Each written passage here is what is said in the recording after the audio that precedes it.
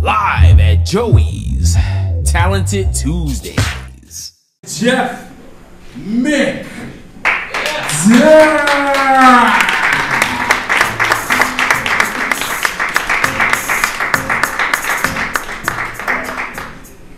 My name's Justin McLoud. What the fuck is that? That's fine.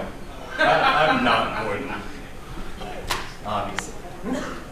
What's up? Anybody here? Any of you guys like to get laid at the bar? Anybody here do that? Yeah. I used to dabble in it. But mainly when my self-esteem was nice and low, okay? So I didn't go after the best ladies. I usually like to find a girl with a nice underbite on her. Just a healthy, just, like, might have made out with her cousin kind of underbite. Family tree shaped like a wreath. That's the style of lady I like. 2 reasons. They're already pretty easy.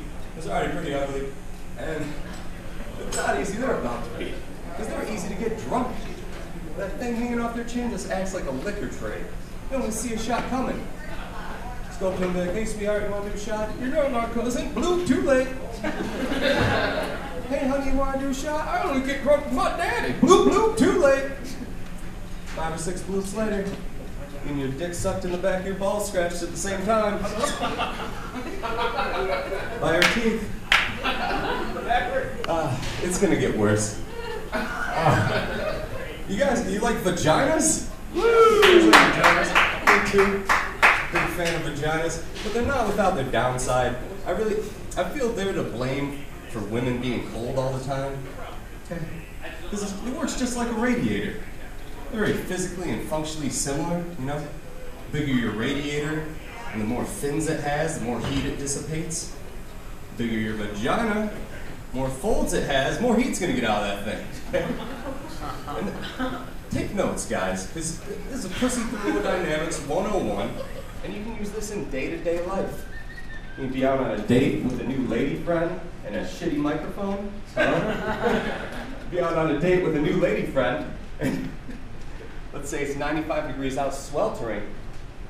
She starts complaining about being cold outside. In the date. Just in the date, because you don't want to see what she's got going on downtown. It's going to be a baseball mitt with a brain in it. It's too much gum to chew. You can choke on that much pussy gum. That's what my mom taught me. I was making romance with a large waitress from Bob Evans. And she got mad at me. She's like, Justin, that's dangerous. I was like, come on, Mom. It says right in the motto, Bob Evans, going down on the phone. What should I close with? Yeah, let's do this one. I think there's too many Greek people in Flint. Came to my attention the other day. I was there to buy some crack. Because why else would you go? To Flint, Michigan. And I'm not saying it's not convenient though. I rolled up on the crack spot. I was like, let me get a 20 rock and get a 20 rock.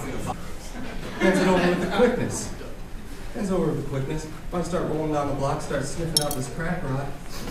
Smells a little funky. Smells a lot like feta cheese. Okay? I'm not going to complain to a Greek drug dealer, okay? Because that's how Euro meat gets made, all right? It's not pork, it's not beef, it's people. But, so I put it in my pipe to try it out, go to fire it up, Opa! Because it was indeed cheese. That's the sound it makes when you light it on fire. But, you know, I was like, I'm gonna forget about this and go get some weed, roll the weed spot, get some weed, go home, roll a joint. Guy sold me a bag of lettuce. So I get stuck eating a $40 Greek salad. It's terrible. Is Mom back there? You ready to take me off yet?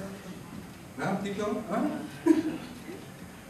Oh gosh, you guys are gonna really like this one.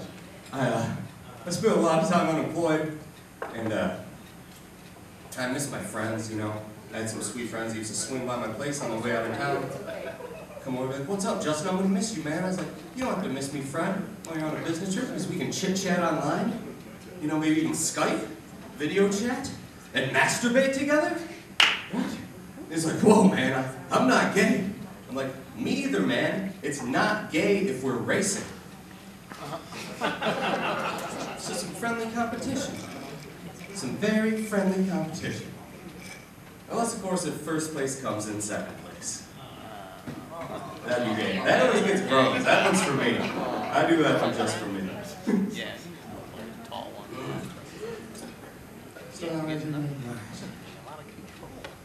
What else is great about Flint?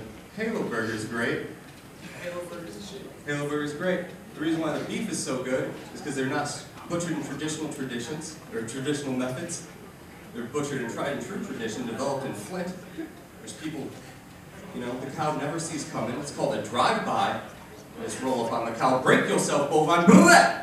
Delicious hamburgers.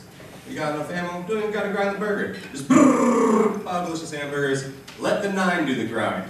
All right, I'm Justin McLoud. I'm out of here. Thanks. Give it up for Marlon, the host.